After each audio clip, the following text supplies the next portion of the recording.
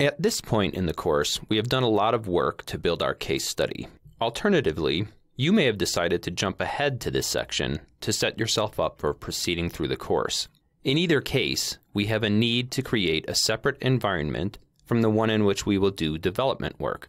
In this section, we will look at cloning the existing environment, using a local settings file, and porting changes from development to production. In this video, we will discuss cloning the existing environment.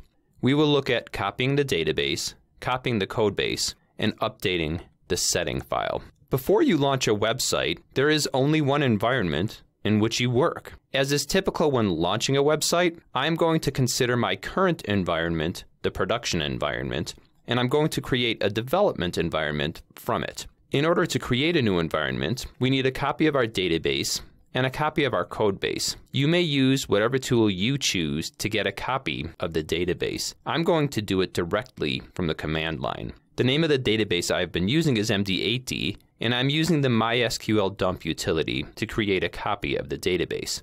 Next, I need to create a database to use for my development environment. I will name it MD8D dev. Once again, I will use the command line to read the copy of my database into the development database. By copying my current database into the development database, I ensure that both sites will have the same universally unique identifier, which is a requirement that Drupal imposes for using configuration management. With my database in place, I'm ready to copy the codebase. As with the database copy and import, I'm going to choose to use the command line to recreate my entire codebase in a new directory structure, which I will name MD8D dev. It is preferable that I have a separate codebase and that I not do something like using a multi-site setup. While it would be possible to manage things that way, it would lend itself to a high potential of making mistakes. If this were a real-life situation, I would more likely be using version control, and I would set up the new environment by cloning the repository.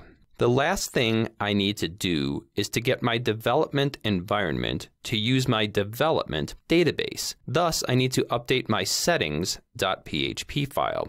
I could navigate to my database settings and change the database name there. However, the change I'm going to make is to uncomment the lines that look for my settings.local.php file and make sure that they appear after my database settings.